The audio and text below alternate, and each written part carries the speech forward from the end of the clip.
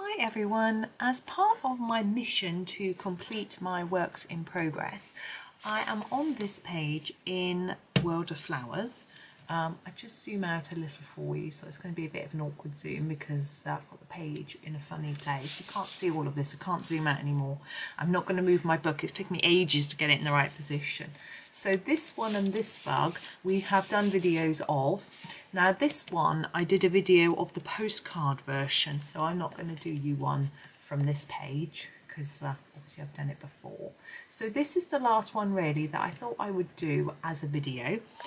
Now all of the bugs I did with different brands of pencil, so I thought I would do the same thing with this one. And I've chosen my Castle Arts.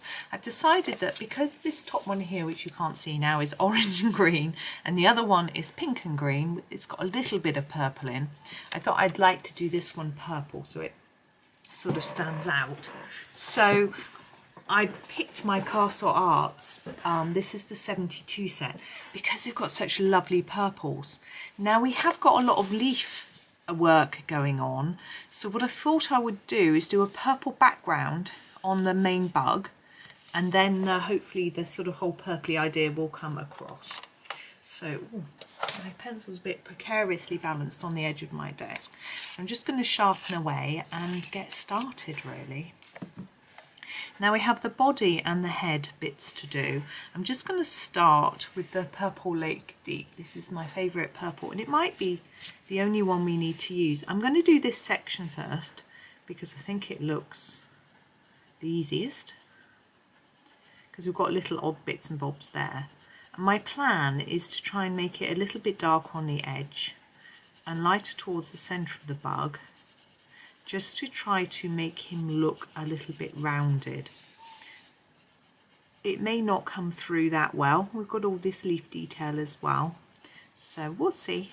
It's worth a try. And we'll try and do the same with the head as well and see what happens. So I hope you're all well today. It's a lovely sunny morning here. It's really cold last night. Well, -3. I know it gets a lot colder both in the UK, parts of the UK and around the world, but it was 3 the day before and then -3, so it's quite a big jump. But I like snuggling up when it's cold, so it was rather nice, to be honest. I always sleep well when it's cold. I'm lucky I've got a nice warm thick duvet and a radiator of a husband, which always helps. Okay, I'm just looking to see if I'm happy with that. At the moment I am. I'm going to move on to the head part and do the same sort of thing. Now with this one I'm going to go around the bottom as well. I want to make it look like the head is sort of rounded. It's quite a strange shape, isn't it? But then I haven't looked at bugs in detail. They don't scare me or anything, but I'm just not a massive so much of a fan that I want to look at lots of pictures of them in great detail. But I guess if you look at them closely, maybe they do look a bit like this. I know that when Johanna is doing her books, she will often use reference guides and things. I remember her having a book of mushrooms and toadstools when she was doing, I think, Enchanted Forest. I seem to remember, gosh, it's a long time ago. But she likes to sort of have some basis on reality, and I think she just gives her some a bit of an idea of what she wants to do, and then she sort of goes her own way and does something cute. So I'm trying to make that lighter in the middle, but it's completely unsuccessful because I was talking. So I'm going to emphasize those dark edges a little more. And then I'm going to erase a little bit from the middle to make it a little bit paler. You can use coloured pencil doesn't always erase that well, but it will stain the paper. But that's okay because I'm not going to take it all the way back. Just take a little bit off. Okay, I'm just looking here. It looks a little bit like I've missed a bit there. And there we go. Okay, now the flowers I quite like in purples as well. What I think I'm going to do is I've got a darker purple here. I purposely left my darker purple aside in case I needed to darken bits of that, but I think I'm happy. I really like that shade. I don't want to add another one in. So I'm going to use the Mulberry, which is, as I say, the darkest purple, to just do the edges of the little flowers here. And they'll stand out a little bit then, hopefully. So we don't have a lot of floral on this bug actually, and I'm going to do the centre as well, like oops, like that. Now I'm looking at the flower. What should we do? We'll go, yeah, I think we'll go heather purple. It's a slightly lighter shade. I think it will work well. So let me just show you. This is the heather purple. Sorry, the light is a bit rubbish in here. It's, I don't know whether it's any better in the summer really. The position of my desk is not a lot of natural light, but I could move it. I have thought about it, but it's tricky. So I could move so I was in the same room as the family. We've got like a lounge diner, I suppose you would call it. I am going to use the heather purple for this bit here. I'm sure it's supposed to be a leaf, but I think if we do everything green, it's going to be a bit over the top, and we could just pretend it's a petal and just add a little bit of colour. So this is the heather purple. You could use one of the other purples if you wanted. I just thought I would use the light one. I'm just trying to make it a little bit darker around the edge. I think it makes it look a little bit more attractive. It's up to you. Okay, so we need some greens that go with purple. I'm having a look at what I've got in here. The Veridian is quite a dark green. We've got a Pthalo. We've got a Pthalo light. I think I used the Pthalo green. I'm not sure whether to use just the one or several. I think we've got so much greenery. Might make more sense to use a couple of different greens actually. Rather than going down to the Pthalo light, which might be similar to the Pthalo, I'm going to use the Veridian with the Pthalo. So I'm going to do the Veridian first, and all the places that I think a dark green might work, and then we'll add in the Pthalo green after. I'm sure that's the right way to say Pthalo because I looked it up once, and of course the internet is always right. It was one of those where you can go to a dictionary and press a sort of thing that gives you someone speaking the word, and it sounded convincing. So those two dark, and then these bits light. Maybe this bit dark here.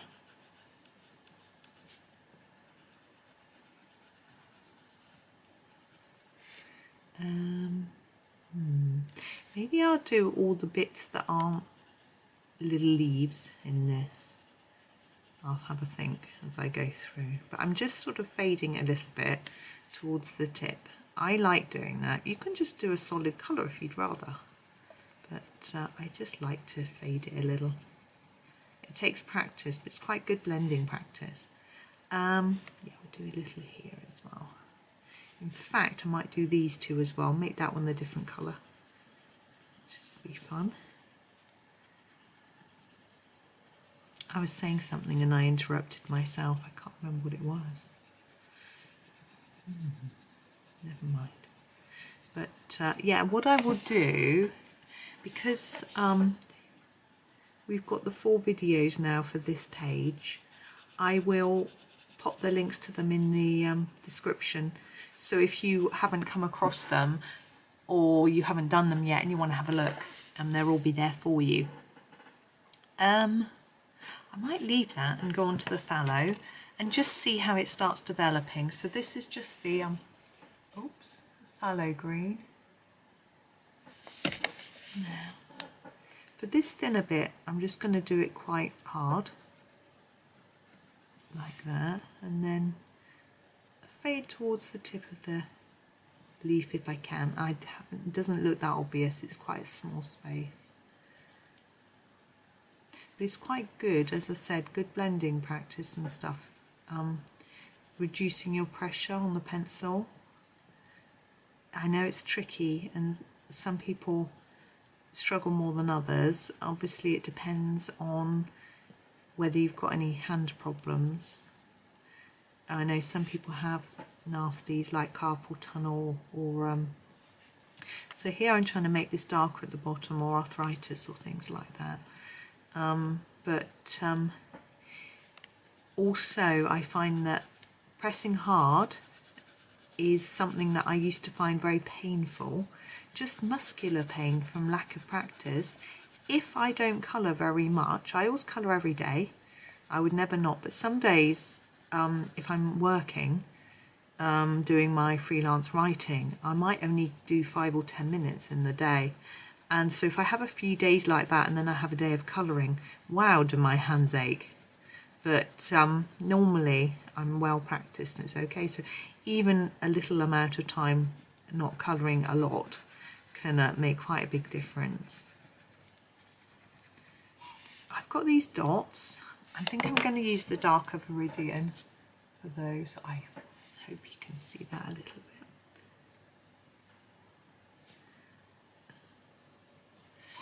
Oh, excuse me, sniffing. It's not very nice, is it? Right, more florals, trying to fade towards the tip. So one way is to layer it up here, see I'm going over and over and then a bit less as we go up there. Try not to leave a white bit there like I did.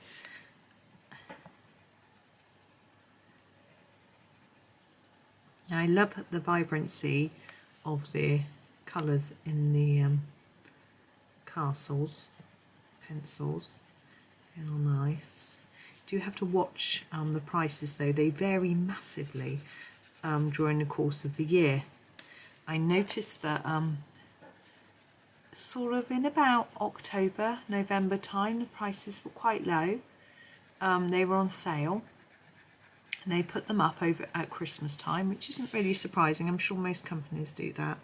And then they had a post-Christmas sale and the prices still weren't as low as they were before Christmas.